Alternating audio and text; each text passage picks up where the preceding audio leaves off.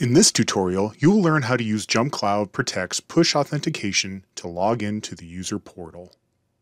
To begin, go to your user portal and type in your username and password. Click the User Login button to continue. If you've completed the setup for mobile push notifications, you'll see this as an option for multi-factor authentication. Select JumpCloud Identity Mobile Push to start the process. Click the Send Login Request to Mobile Device button to activate the push authentication.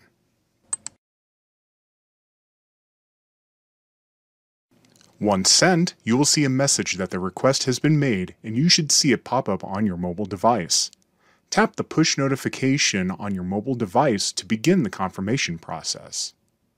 When JumpCloud Protect opens, you will see the details of the login request, including organization name, email address used for the login, IP address, and general location where the request was made.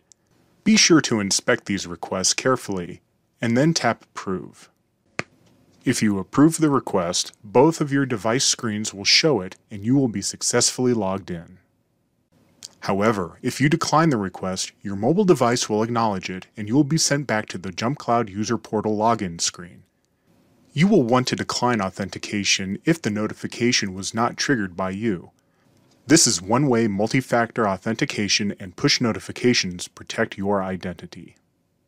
Check out our other tutorial videos and KB articles on MFA and the Protect app.